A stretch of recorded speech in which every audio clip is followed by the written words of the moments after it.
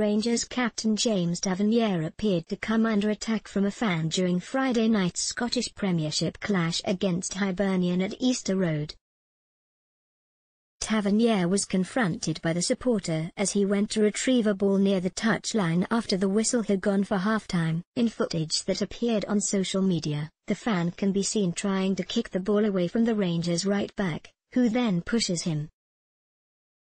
The supporter is then held back by a steward after the pair exchange shoves in front of the advertising hoardings at the front of one of the Easter Road stands. Former Hearts and Rangers winger Neil McCann witnessed the incident in his role as a pundit for the BBC.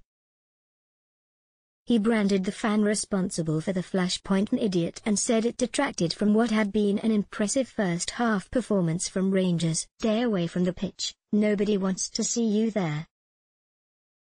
We should be speaking about how well Rangers have played in this match and some of the last-ditch defending from Hibs." Rangers had taken the lead moments before the incident took place as Daniel Candeias finished off a counter-attack. The hosts hit back in the second, though, to level through Florian Camberry as Rangers were punished for not taking their chances.